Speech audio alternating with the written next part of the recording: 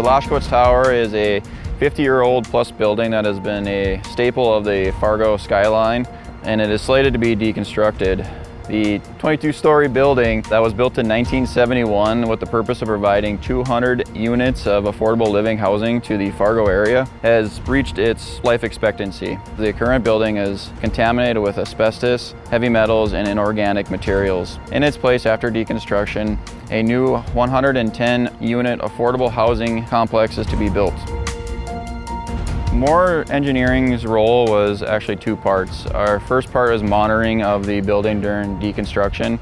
This entailed mounting targets on the building and basically giving them readings throughout the deconstruction process. The purpose of the targets mounted on the building is to give us control that we can actually physically monitor of the building itself. We use the ground control that we established on the exterior of the actual job site to monitor those points on the building to verify vertical and horizontal movement. So basically we are monitoring the building to make sure that it doesn't shift and move during deconstruction. The other part of the role is actually cataloging and inventorying all the surrounding conditions of the buildings and landscape, physical features, everything that we need to know prior conditions and post conditions of the demolition process.